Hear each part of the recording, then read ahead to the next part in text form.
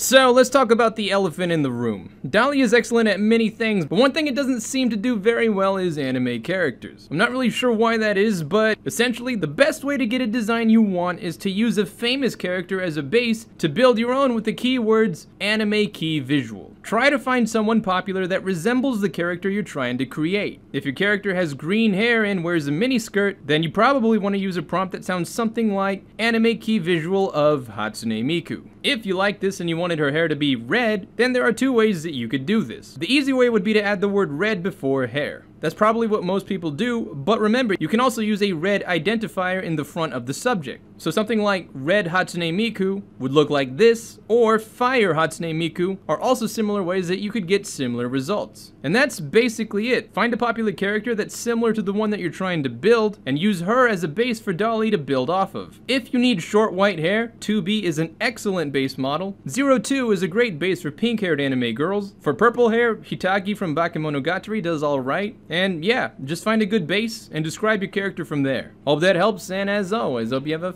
fantastic day, and I'll see you around.